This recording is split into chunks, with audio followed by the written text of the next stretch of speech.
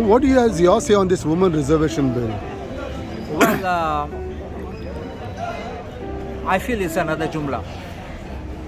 It's a good thing, and if the BJP desires to give representation to people, let them start it with the local assembly elections, and let us see how many women have been given reservation, or even don't go for reservation.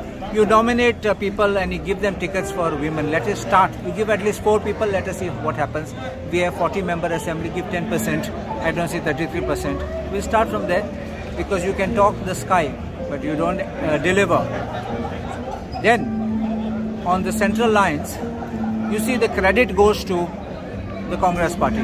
The Congress party was always pushing for this bill. And if you remember, there is a tweet which was put up when Sonia Gandhi, our leader, then president of the party, was trying to push for the bill. There were even virtually insults to her by the BJP, which is very sad. And therefore I commend her for her strenuous effort, the tenacity in which they pushed this bill forward. I also congratulate our leader Rahul Gandhi and the entire fraternity of the Congress, which has been behind this bill. Why I use this word jumla is because you have only laid down a roadmap, but there is nothing which you see in the near present. Concrete. And it's in the distant future. 26. Yeah, 26. That's a hypothetical situation. You see, today we have got reservations, which was supposed to be for 50 years. It's being extended.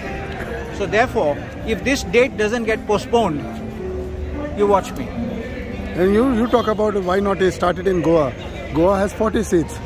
Forget about, you said even 10 seats goes to women. I have no problem, because you see, we talk of equality, and I believe that everyone is equal before law and before God. So there can't be any discrimination. Okay. And women is the backbone of every house. So therefore we need to have women coming out, and this will also emancipate the women, from all the kind of things which they have. And I believe that strengthening the women folk will always bring better democracy and the spirit of true democracy in any country. But you say let's start in Goa first. Walk the talk. So I think they should walk the talk by at least giving 10%, at least 4 seats to women, and see how it works.